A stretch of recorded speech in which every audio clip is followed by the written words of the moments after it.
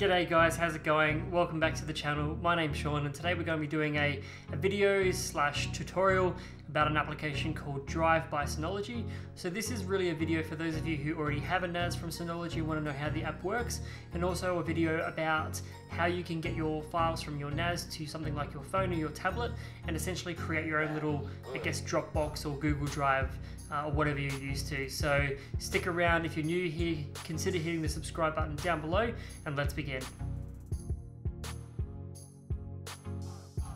Okay, so now I'm going to take you through a quick tutorial on how to get Drive set up on your Synology NAS. So assuming you've already logged into your NAS and you've done some configuration already, what we need to do is go up to, I guess, the start menu for the NAS, which is actually in the top left corner, the main menu, and we'll need to go ahead and click on the package center.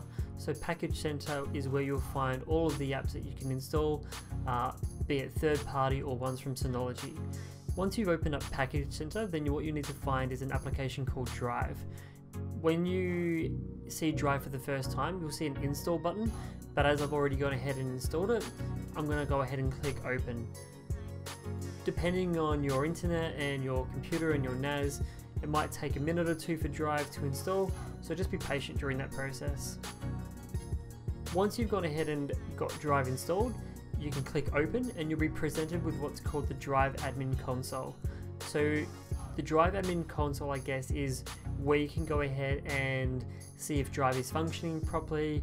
You can go ahead and see who has it linked up with their mobile phones or with their computers, and you can see a log of any changes to Drive, who's been modifying, who's been deleting, so that way if you've got multiple people accessing one folder, which can happen, and there's a dispute, you've got a bit of a log or a track record of who's doing what and when, which is really helpful from an administration point of view. Then you've got some information about your team folders. So team folders are folders that you can essentially collaborate with other Synology users on your NAS. So if you've got maybe a small business or maybe 4 or 5 people in the house and you want one folder that everyone can access together and modify files or contribute to, the team folder location is where you want to be. You can also set up a folder purely just for yourself. The only thing that would be different is that instead of having many users, you would just assign a single user or maybe 2 users to that folder. Down the bottom we have settings, which is where you can go ahead and set profiles. So there's 4 people that access this profile here called sync, which is basically just saying that if any of these users are added into our team folders, they're going to be using this sync profile, and you can go ahead and change different settings within sync as well. So if we click edit, for example, we can say, okay, what do we want to sync? And we can choose music, video, image, documents, or others, or we can even add a specific file type. So if you've got, for example, it says here an ISO or an exe file, you can add that in. Something else you can do is you can set a max file size. So setting it as 0 will mean that it's unlimited and everyone will have sync for all files. But if you've got maybe a data cap, you might want to only sync files that are maybe up to 10 megabytes, so you would put in 10 instead of 0. Then you can hit which users you want to apply that to, so you just go ahead and it's pretty straightforward, just put a tick in the box next to each user and then hit apply. If we go back to the team folder for a second, you'll see that there's 2 folders here that I've enabled. I'm just going to talk about the folder called My Drive for a moment, which is the drive that you would set up for yourself. If I go ahead and click on versioning, you can see here there's an option for version control, and by default it's got it as 32. So that means that up to 32 versions of a particular file will be kept if modifications are made to that file, which is great if you want to go back in time and you're dealing with things like Word documents, but I would recommend maybe ticking that and changing that number maybe lower if the majority of what you have is music or video or pictures, as 32 versions of a song or 32 versions of a video can quickly chew up a lot of your hard drive storage very, very quickly. Now, just one other thing as far as where you actually will see your team folders or your folders for the Drive application appear. It actually gets created when you install the application. So if we open up our file station, we'll see on the left hand side that there's these folders here called Home and Homes, which automatically get created when you add a user into the Drive system, and you have your own respective folder within each one. So for example, I've got here my folder called Drive as I'm logged in as myself under Sean. This is a mirror of what you see under Homes. So don't think that you've got duplicate data taking up more space than you need.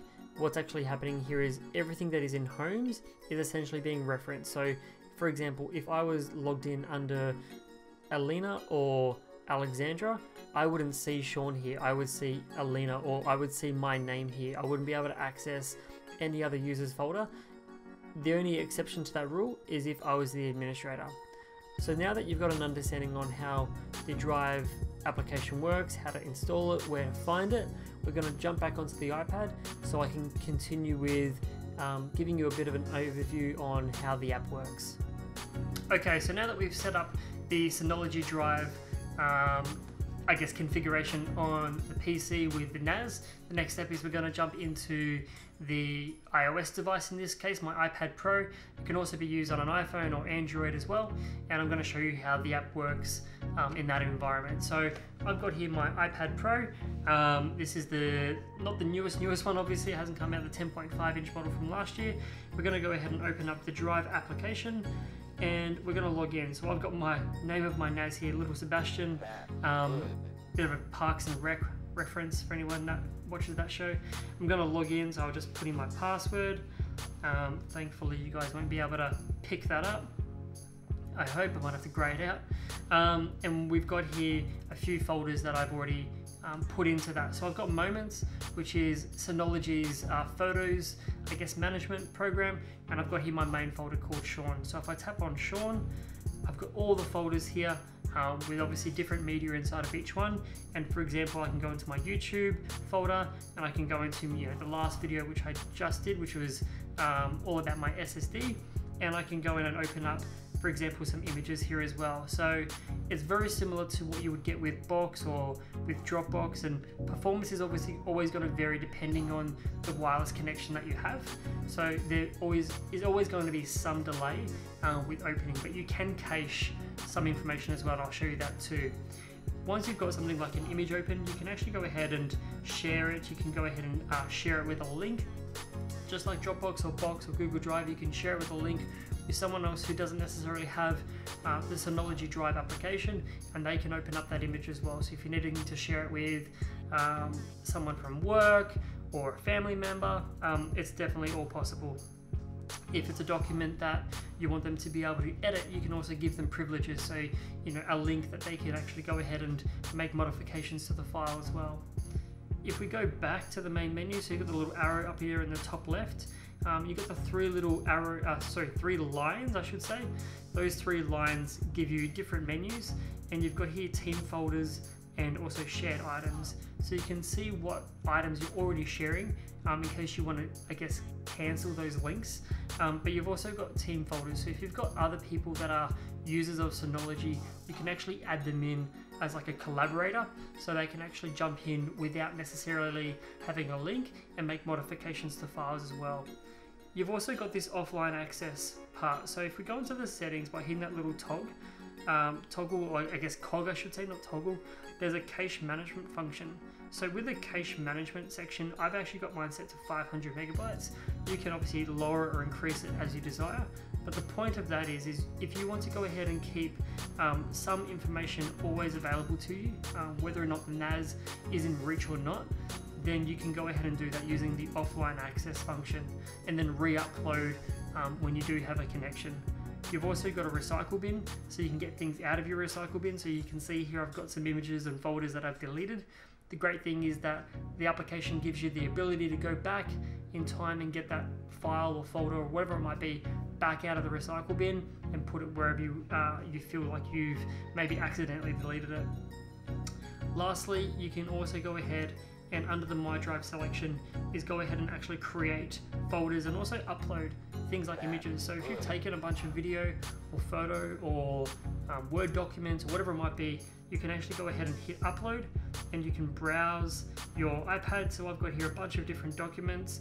I could actually upload, even if it's not a Synology Drive file, upload that to the NAS through the application. So it's definitely an application that I would highly recommend if you already have a Synology NAS.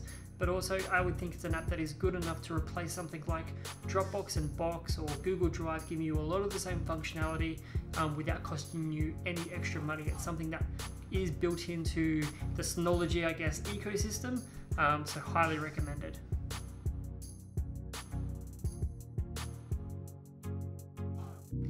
Alright guys, so now that you've watched that video and you understand a bit more about how the app works and understand about maybe how you can transition from something like Google Drive or Dropbox or Box to using something like a NAS in conjunction with the Synology Drive app. So if you have any questions, as always, you can leave them in the comments section down below. If you liked the video, hit the thumbs up. If you didn't like it, hit the thumbs down. You can reach out to me on Facebook and Instagram as well in case you want to ask me any questions over there. And as always, I'll see you in the next video. Cheers.